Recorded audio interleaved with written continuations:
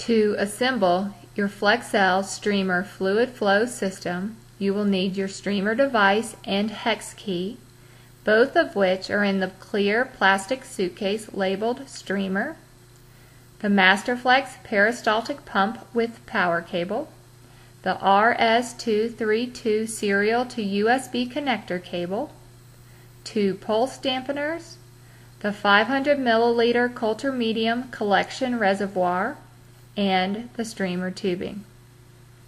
Before setting up your system, please ensure that the pump head of the MasterFlex Peristaltic Pump is attached to the pump body.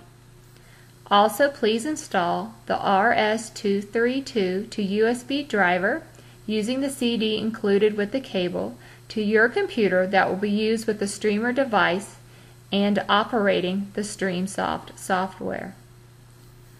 Using the provided RS232 serial to USB connector cable, connect the male RS232 serial cable end to the female RS232 port on the back of the MasterFlex pump.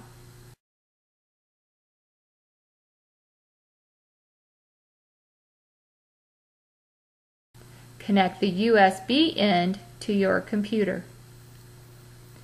Using the provided power cable, connect the female end to the outlet on the back of the MasterFlex pump. The opposite end of the cable connects to the power outlet. Use the flip switch on the back of the MasterFlex pump to turn the pump on. The digital display on the front of the pump will turn on. Next, we'll connect the tubing. First, connect the medium collection reservoir to the first pulse dampener with the 3-foot long piece of beige Farm Med tubing. On the medium reservoir, the quick disconnect connected to the long tubing extending to the bottom of the bottle should be used. Do not connect this tube to the quick disconnect leading to the bent tubing in the bottle.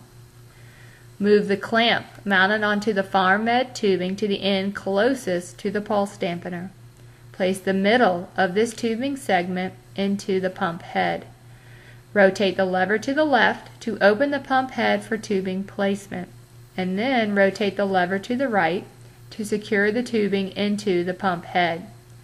When not doing an experiment, the pump head lever should be rotated to the left to eliminate pressure on the tubing.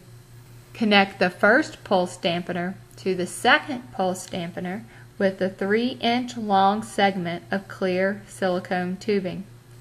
Connect the second pulse dampener to the inlet port located on the bottom of the streamer with one of the 2-foot long pieces of clear silicone tubing.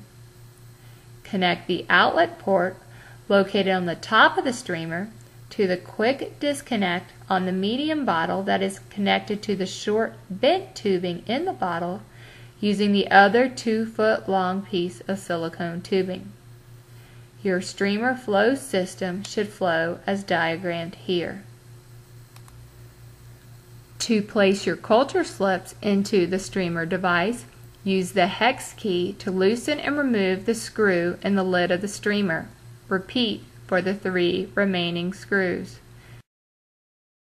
All 6 slots must be filled to ensure proper flow rate readings.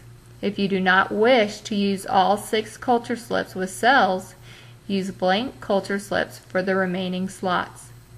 The black rimmed side, the side with the cell monolayer, should face the flow area. Tighten the lid of the streamer using the hex key to tighten the 4 screws.